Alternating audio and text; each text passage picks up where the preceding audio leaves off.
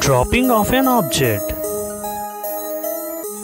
If a person at rest drops an object, its initial velocity will be 0 and it starts accelerating downwards with an acceleration a equal to g, that is vertically downward direction.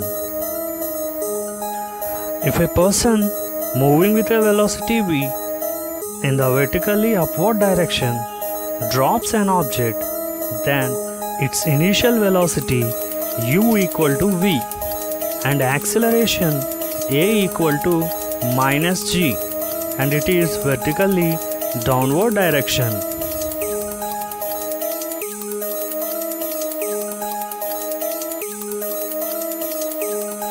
If a person moving with a velocity v in downward direction drops an object, then its initial velocity u equal to plus v and it starts accelerating downwards with an acceleration a equal to plus g, that is vertically downward direction.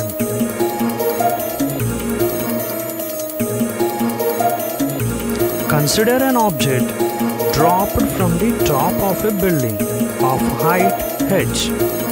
Then its initial velocity u equal to 0, its acceleration a equal to g downward direction, and its displacement s equal to h, where h is the height of the building.